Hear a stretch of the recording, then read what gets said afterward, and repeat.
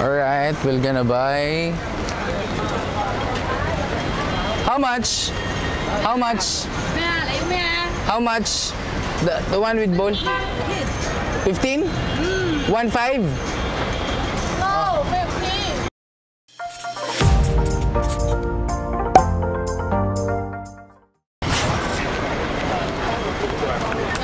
Excuse me. One. Beef organs. Beef organs. 50. Okay na.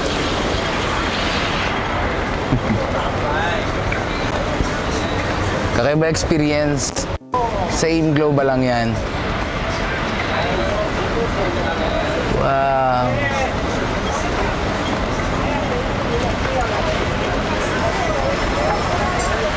Whew.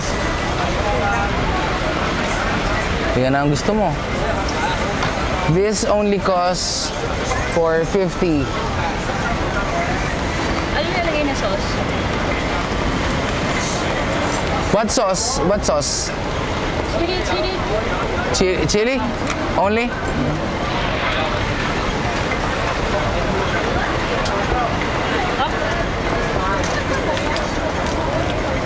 Alright. Wow! No yung lasa nito, men. So, it's the first time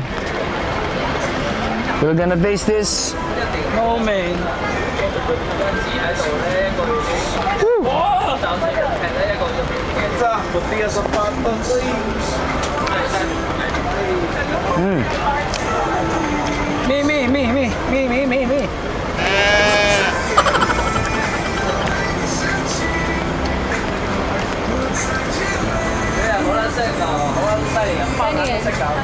Only cost for 50 Hong Kong dollars.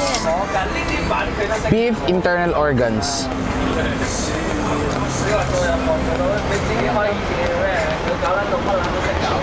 Sarap.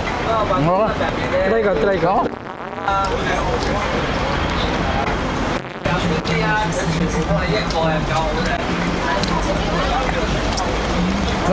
Nanggo ah.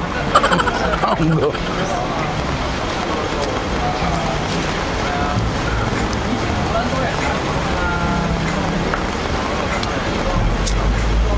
₱300.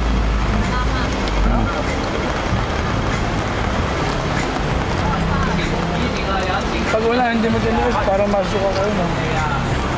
Parang ano? Tampoy.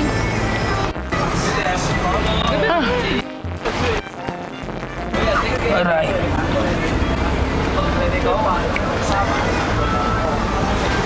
Check ka muna, baby. Sama ka.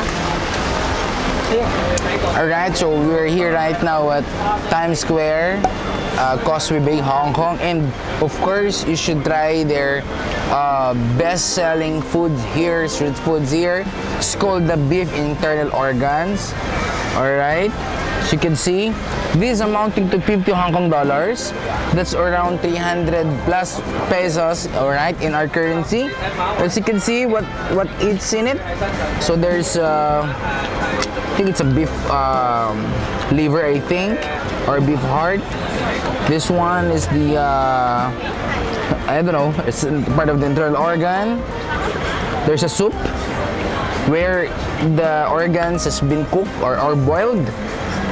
Alright, so when you taste it, okay, it sounds like it has quite a strong taste. So it's like beefy smell.